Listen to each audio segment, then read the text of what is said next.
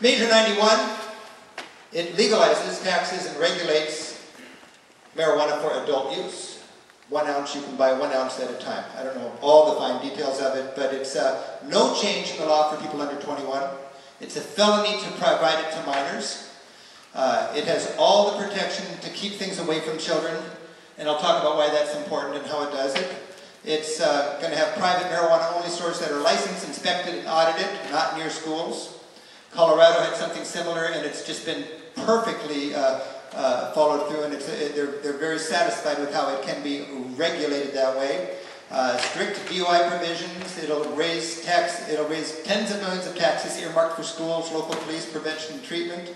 There's a limited home grow allowed. The thing to remember, which I learned in I-502, is these things are, citizen initiatives, and we put it up and we vote for it, it becomes law. Then the legislator can tweak it over the years as it becomes apparent this could have been a little smarter, a little more of that, a little less of that. That's how the legislator works, and that's a very comforting thing. To me, I just want it to get voted in, and then it can settle in and be fine-tuned. The status quo right now is, as I mentioned, 800,000 people a year arrested. 45% of all drug arrests are for marijuana. Oregon has 13,000 a year. Your pot arrests are up 50% in the last decade. It's not going down. Nearly 1,000 people in the last decade have been cited or arrested here. That's the population of Albany. And something that I think is very important to remember is 40,000 people have died in Mexico in their drug turf wars and narcotic kind of things, and a lot of that, I think No Country for Old Men, is marijuana related. Now, some people in Oregon are nervous. They say, why should we rush into this? You got 13,000 people dealing with the legal system every year. They're not rich people and white people, they're poor people and people of color that can't afford a record. These people then can't get a loan, they can't get their education, they can't get into school. I think it's a huge expense. This is important for the United States, that we have enough states to make this critical mass so we don't turn back on this. And there's a track record now. Washington and Oregon are 2 years into this. We voted, more people in Washington and Colorado voted for our initiatives than people voted for Obama. I mean, it wasn't even close. And right now, I think, when we look back on it, there's been a lot of scare tactics about this is going to go wrong or that's going to go wrong. All in all, it's been very successful. And I got to admit, it was a leap of faith. 3 years ago when we started doing this in Washington, we didn't know what was going to happen. Were the feds going to bulldoze us? Was something else going to happen? But the Brookings Institute has done a study on this. They're no pushover. And they said, generally, none of the scare tactics have fallen through. Crime has gone down. Teen use has not gone up. There's been no noticeable change in DUIs, and revenue has gone up. You're able to take precious police resources away from petty drug things and into serious crimes, and that's something that Oregon sorely needs with limited law enforcement, is to let the police and law enforcement refocus on serious crimes and not be bogged down with marijuana-related problems. I know, for me, a big part of the issue is just taking money away from the black market and putting it into legitimate businesses and then taxing it. I was just sitting with our governor, Jay Inslee, who really wasn't into this until he becomes one of the first mayors ever to have to deal with it. And he is so thankful that we arrest 5,000 fewer people a year. That saves money, and it frees up his law enforcement officers. And he's so thankful for the tens of millions of dollars we're raising for Washington State. Now, when you hear complaints about these laws, most of them are assuming use will go up. I think that's a false assumption. Every country's track record, it seems counterintuitive, but every country's track record has been when you lighten up on the laws, use does not go up. There's no correlation between consumption and how strict the laws are. You'd think the Dutch would smoke a lot more than we do in the United States. It's been 25 years since they arrested a pot smoker. But by every country's analysis, ours and theirs, the Dutch smoke far less marijuana per capita than Americans do, and Dutch smoke less than the European average. Now, in Washington, we've had enough of a track record with our I-75. 10 years ago, we had I-75, which was exasperation. You couldn't break the federal law, so we had a law that said enforcement of marijuana laws is the last priority for police. And that was kind of a funny little way to get around the law, because you couldn't go against the federal government at that time. 10 years later, they've assessed it, all the naysayers, all the skeptics, gunning for this thing, and it is clear. Teen use did not go up, there was not problems on the road, and it was a successful policy. So they've re-upped it. Or now we've actually legalized it, so that's good. They've, a lot of people just assume there's a reservoir of people waiting to ruin their lives as soon as marijuana becomes legal. My feeling is people who want to smoke pot do. When you legalize it after this next election, there might be a little spike up and then it'll settle down. But from my perspective in Washington, it's just not a big deal anymore. You go to the Netherlands, and most people have never been into a coffee shop. Most people don't hardly know what the smell of marijuana is. It's for the musicians and the bohemians and the tourists down there, you know? It's just nice that it's down there, and people can do that if they want to. A lot of people are worried about the gateway effect of marijuana. A lot of people will acknowledge marijuana is not that big of a deal, but you know, as soon as you start smoking pot, pretty soon you're going to be a heroin addict. My European friends have told me the only thing gateway about marijuana is when it's illegal, because the only place you can get it then is from a criminal on the street who's got a vested interest in selling you something more addictive and more profitable. Now, Portugal is an interesting case. 10 years ago, Portugal legalized the consumption of all drugs. All drugs, hard and soft. Why? Because they had a hard drug-taking population problem. After you have a dictatorship like Salazar, as soon as the dictator's gone, you have this hedonistic fling, and they had a lot of hard drug needle addicts. So they had to do something radical. They legalized the consumption of all drugs, and 10 years later, that was with a liberal government. 10 years later, there's a conservative government. The people who originally were opposed to it, today, they've had a chance to decide if they wanted to re-up it or not, and the conservative government in power re-upped Portugal's Law 30. Because by every assessment, the law was a success. Little Portugal had 100,000 needle addicts 10 years ago, now 50,000. The threatened increase in marijuana use never happened. Marijuana consumption stayed the same. They didn't see the marijuana tourism they feared. And police now has been able to refocus on real crime, saving the country millions of dollars and dealing with real problems. That's why I think that people are overblowing this. As soon as we legalize, everybody's going to be taking it. No society has borne that out. A lot of people are concerned about children, wrongly assuming use will go up. Well, like I-502, Measure 91 protects all of the way for people under 21 that they are with the status quo. It changes nothing. You can't advertise it, it's got to be far from schools, and it's going to dedicate money to drug treatment and drug education, which I think is really important. It's hard to know all the details here, but it speaks volumes when you know that in Washington State 2 years ago, the Children's Alliance, over 100 groups that work on children's issues, endorsed I-502. Because they know that the laws against marijuana are the most dangerous and family-interrupting aspects about the drug problem. The most dangerous thing about marijuana is the fact that your kid can get busted with it, and then they can't get into the college they want to, and so on. That's why the Children's Alliance endorsed I-502. Some people say it's the wrong message. If you're going to legalize it and let adults consume it, what are you telling the kids? You're telling the kids what any good parent tells them. This is for adults, it's not for kids. Someday you can make the choice. It's like this cocktail. No, you can't drink the cocktail.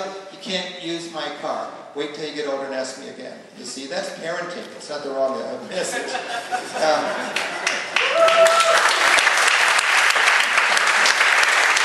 And, you know, a lot of us have raised kids. My wife and I had a very thoughtful time trying to get our kids through their teenage years, and I wanted to be credible. And if you just parrot all the reefer madness propaganda, you lose all credibility. I know what it was like for teachers in our district to have the DARE program there, and they couldn't say what they really believed about this. And consequently, the teenagers won't listen to anybody when it comes to teaching them the dangers of hard drugs. And I think credibility for teachers, parents, and cops is really important when you consider the risk of hard drug addiction for young Americans. A lot of people know, who are in this business, that the best way to lose control of a dangerous substance is to make it illegal. The best way to control it is to regulate it and educate people. Consider how teen use of cigarette smoking has gone down by 50% in recent years, because we have regulated and educated people. I think we can do that with marijuana smartly. By the way, when some people say, look at how many young people are in treatment these days. So it's not an honest argument, because kids who are arrested for pot just because they've got it in their pocket are sent to the judge, and they get an option to have this serious sort of problem or go to treatment, and they'll just choose the treatment. A lot of people say, yeah, but it's laced with all sorts of dangerous drugs, or laced with dangerous substance. You don't know what's in the marijuana. That's an argument for voting for Measure 91. Because when something's illegal, there's no way to check it out. I mean, thousands and thousands of Americans died during the prohibition against alcohol because they're selling moonshine. People don't die from bad booze now in a moonshine kind of way. And the same thing would happen when marijuana is regulated. It'll be packaged and labeled very carefully, and people will be keeping an eye on it. People are concerned, won't the feds just come in and preempt things?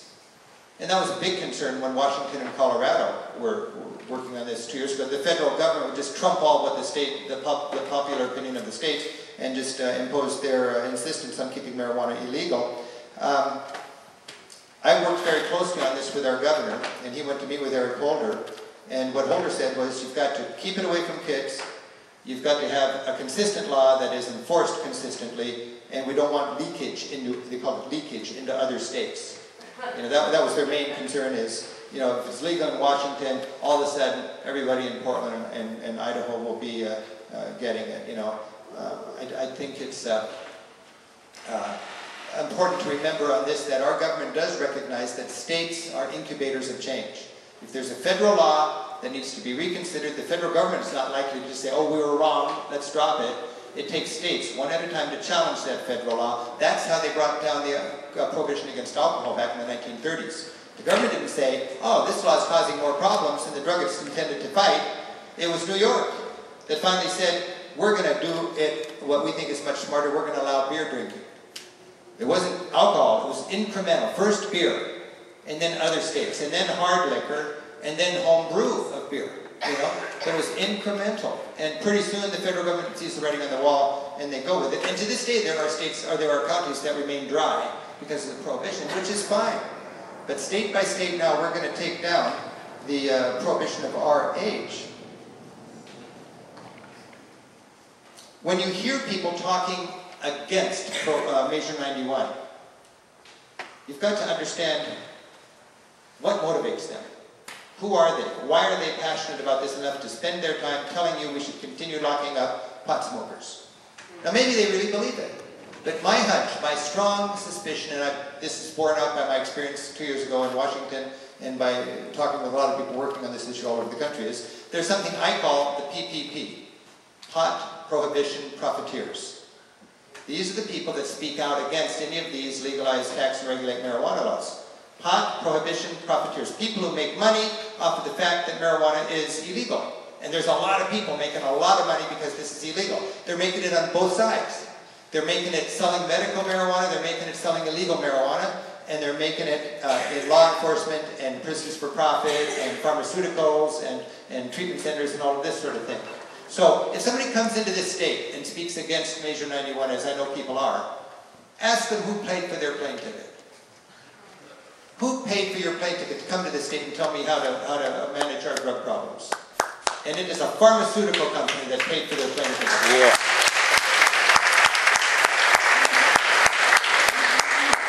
When I was working on 502 2 years ago in Washington State, it was people to our left. People that wanted marijuana to be free as can be, And they were upset because our law was so conservative and public safety oriented. In this state, I think the main opposition is people from the right that are coming, and these are people that are making a lot of money because of the status quo. So understand, pharmaceuticals are threatened by this, police organizations are threatened by this, they get grants determined by how many people they lock up. Prisons for profit are threatened by this, sheriff's unions are threatened by this, a lot of police stations and so on, they can seize people's property. And that, believe it or not, is a major source of revenue for a lot of police stations. So understand what's going on behind the scene that way. Now, reasons to favor 91. I'm really into the racial justice dimension of this. Again, it's not rich white guys that are arrested. One of the reasons I really got engaged in this, because I made friends with a guy who was Bill Kerlikowski's right-hand man 5 or 6 years ago up in Seattle. Kerlikowski sent him to follow me and hear what I was saying when I was giving my lecture, so he knew my lecture better than I did. And he was a very nice guy. We're good friends now, and I visited him several times, and he just is really in this law enforcement frame of mind, you know. And once we had dinner, we were just walking out after dinner, and he said, Rick, why are you so into this yourself? You're a rich white guy here in Edmonds. You can smoke for the rest of your life and never have any problem. You can invite your friends over. Just a little discretion, you'll be fine. You know that. And I said, that's why I'm into this. We're locking up. We're arresting 800,000 people a year in this country. 80,000 Americans are in jail right now. 80,000 because of marijuana laws. And they are poor people, and they're people of color. And that is a huge cost to our society. Not right now. I mean, it's a huge cost right now, but it's a greater cost later. This breaks up families. These people can't get jobs. They can't get loans. They can't get into school. That's a huge cost. That's the new Jim Crow. The NAACP. You know, black communities have really been hurt by drug abuse. They're predisposed to be hard on drugs. The NAACP would know what's good for black communities better than anybody else. The NAACP endorsed Proposition, what was it, 19 down in California 4 years ago? They endorsed it, and they endorsed I-502 because the people that care most about what's good for black communities understand that the most destructive thing about marijuana is the fact that it is illegal. I've never been hugged by so many big black Baptist pastors in my life as when I went on my lecture tour around Washington to all these churches and so on, and I learned how excited they are to get this racist law off of their backs, because it is a tragedy in our country. Fiscal responsibility is another thing. I mean, think of the black market, think of the underground economy that is stoked by the illegality of marijuana. Marijuana rivaled apples as the biggest cash crop in Washington state. And that's a big crop. And all of that money was going to gangs and organized crime.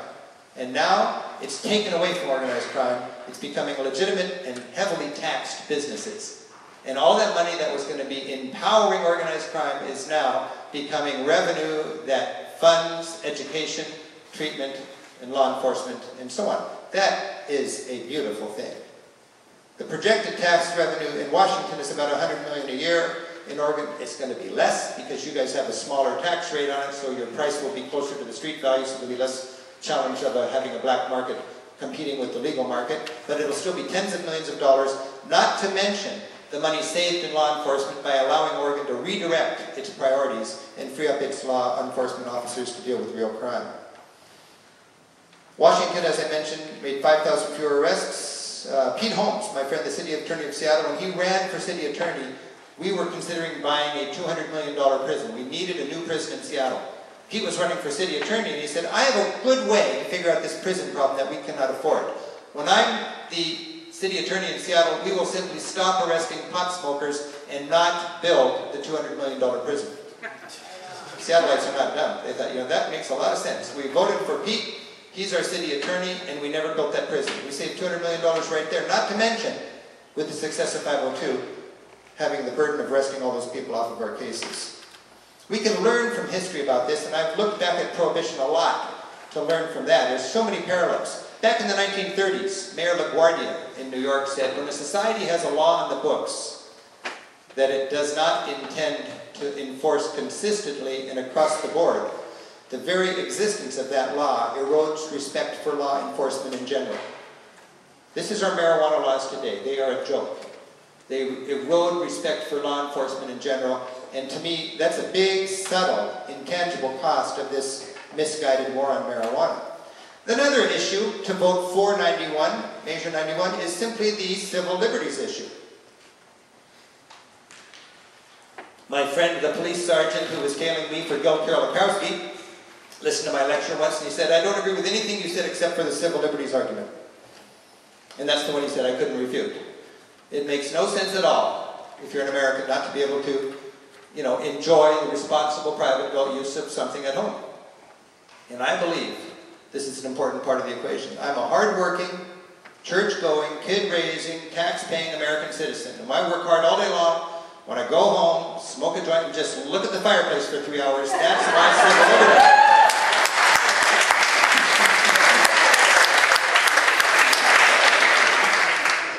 I am concerned about the international situation. And the United States has made a law in the United Nations and has pressured all the other countries to sign it. And this law requires all of these countries to, in unison, wage trade sanctions against any individual country that dares to legalize marijuana and treat it as a health problem and an education challenge and recognize the civil liberties of adults to use it. And that's embarrassing to me. And I didn't believe this at first. But then when I was in, I think I told you about this already. I was in Copenhagen, leaving Christiania. Christiania is this hippie squatter settlement up in Copenhagen where a lot of people smoke pot. And leaving Christiania, my friends say, be careful with your marijuana here, because in Denmark we have to arrest a couple pot smokers every year in order to maintain favored trade status with the United States of America. And it's so hard to believe, but that's the law. And that's what our country is all about, and nobody can question it. But now that 2 states going on 4 have broken that lock on this issue within our country, other countries are emboldened to get out of the no country for old men kind of cycle and get into the pragmatic harm reduction like Spain and Switzerland and Czech Republic and Netherlands cycle. Uruguay has legalized now, and America cannot really come down on them because Washington and Colorado have legalized also.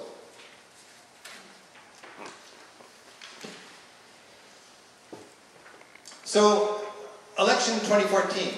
This is the time to make it happen here. You know, there's a cycle. In the 90s, Washington, Oregon, California, Alaska wanted legal pot, or medical marijuana. The federal government said no. Politicians refused to act, so an initiative process went into gear, and all those states got medical marijuana, and thank goodness they did, because medical marijuana has brought a lot of people a lot of needed relief. 17 states now, or more than that I think, have followed suit, and they have medical marijuana, thanks to the boldness of those leading states in the 1990s. The same cycle is happening now. 1 generation later, in 2010, California tried but failed. They were not smart enough when it comes to assuring people about the issues of driving safety, children, workplace protection, and so on. They were too loose, and they failed. Also, the federal government threatened that. And also, they were undercut with the PPP, the pot prohibition profiteers on the left, and they didn't want it legalized because they're making too much money selling their illegal pot. In 2012, Washington and Colorado learned from California, and we passed. We have smart laws protecting employers from having whatever standards they want in their workplace, keeping marijuana away from kids, making sure the roads are safe. In 2014, Oregon and Alaska are learning from Washington and Colorado. My friend Ethan Nadelman, who runs the Drug Policy Alliance, he's the most important single leader in this issue as far as I'm concerned in the United States. He knows all of these things intimately, and he told me, Oregon, when we pass this, will have the gold standard in smart legalize tax and regulate laws. Oregon has a very, very smart law, a very mature law, a very public safety-oriented law that will, I think, serve this city very well. When Oregon wins and Alaska wins, then in 2 years, it's all eyes on California. And when that happens, we have, I think, reached a critical stage where we end the prohibition of our age. 5 years from now, the country will look back. 5 years from now, the country will look back and be thankful for the boldness of people in Oregon to step out and make this happen. So I've got just a couple more words to say, but I just want to open up for just a few minutes of Q&A, or any comments or questions, anything I didn't make clear, and then we'll wrap things up. Yeah? Does this measure say anything about hemp? Industrial marijuana? I don't know. Peter? Yes. It allows industrial hemp. Great. In the back there? Yes. So, after we talked about it, we want to keep that prostitution. One thing at a time. She wants to legalize prostitution. By the way, I don't think this is, I'm sure there's some skeptics here, but in general I think there's a lot of people here that are just already with us. This is an off-year election. You almost did it 2 years ago with quite a, what other people considered too much of a loose law. You know, and this is a much smarter law. This is a much more defensible law for people that want nothing to do with marijuana. They just want smart policy. Get your friends on board here. This is really important because it's not here. When a presidential election is going on, it's much easier to do this. But we need to get Oregon on board now in order to get California in 2 years. Yeah.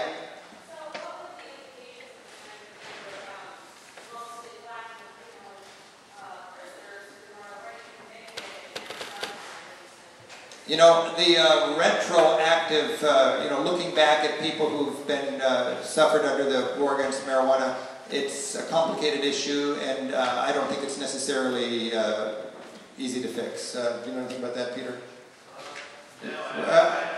My understanding is, you don't, when you change a law, it doesn't. The other people broke the law. It may have been a bad law, but they broke it. So you really can't, philosophically speaking, when a society changes its law, people broke the law until it was changed. I'm concerned about them, but frankly there's not much we can do right now, but I'm also concerned about 13,000 people who will be arrested in the next year in this state. The trend is up, not down, and I think a lot of people should be up in arms about that. Yes?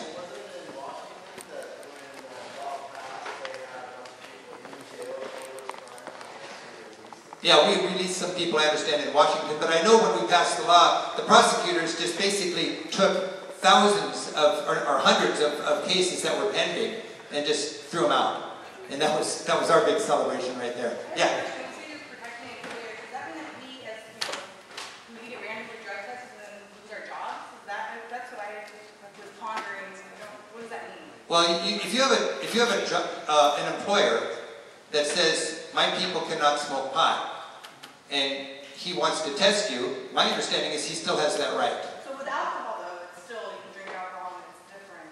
Okay, that's one thing. Yeah, the problem with marijuana, from a testing point of view, is it can be in your system for weeks after you're sober. So how are they going to go about that? That's a tough issue, and it's just incremental. But what I really want to do, frankly, is to get the law passed, and that's an injustice now, and it may be an injustice after the law is passed, but we can work on that. Once people realize the sky will not fall when we stop arresting pot smokers, you see.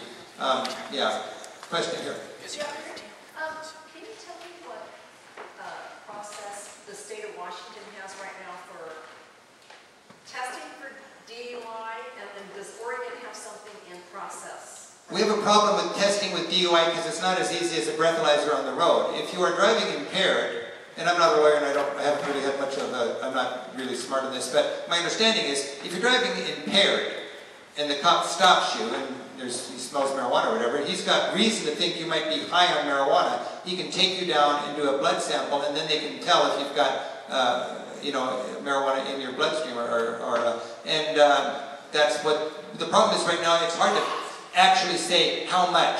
There's no way to quantify it yet, but one great thing about our law in Washington and your law in Oregon is money is earmarked for the study of that so they can come up with a smart way to measure impairment.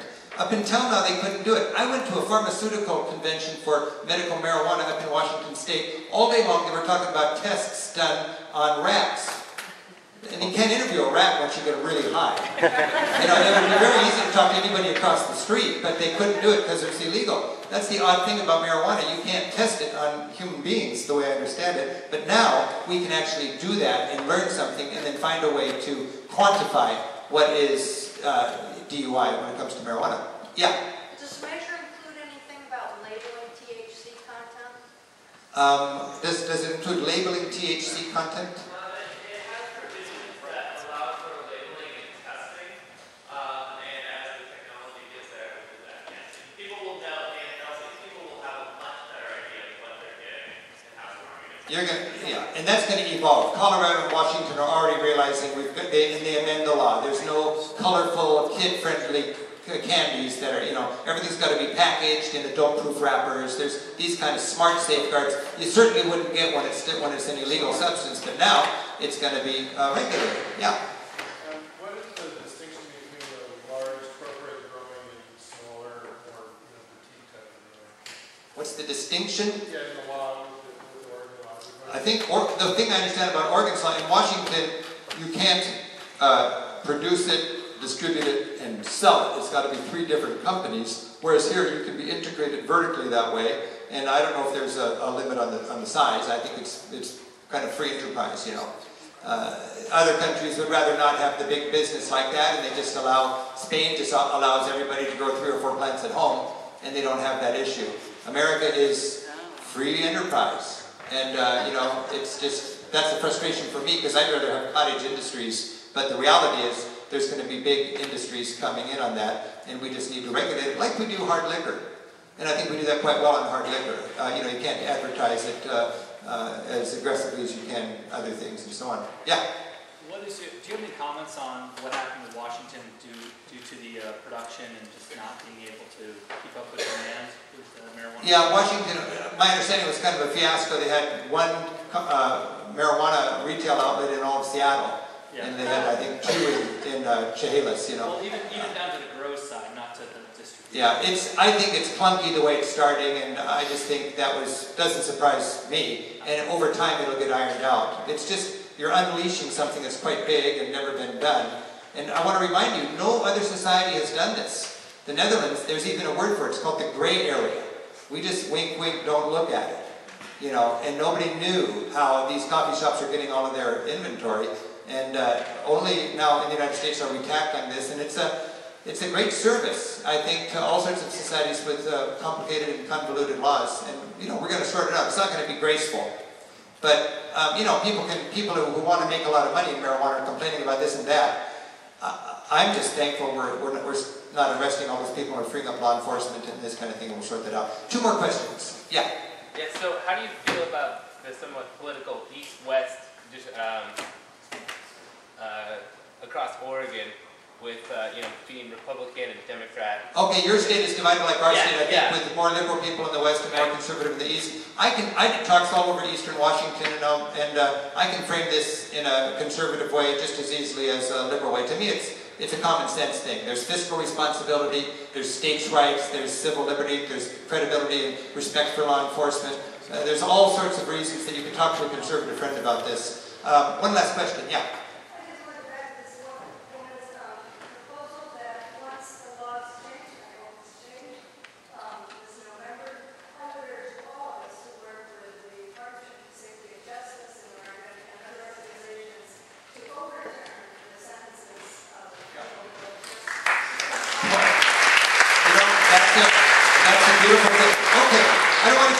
Let me just finish off my little talk here and we'll call it good.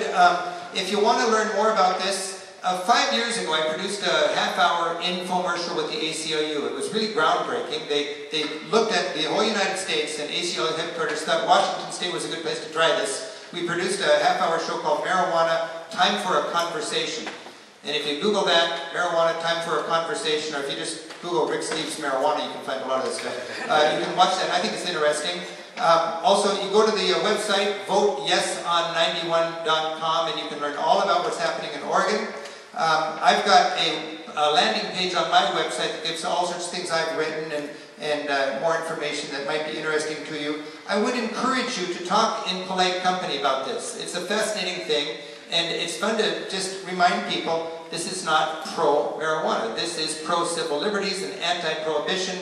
And people appreciate learning about it. And there's a lot of misinformation that we need to overcome, and turnout is critical. So you know what that's all about. I've got a couple of housekeeping things from Measure 91.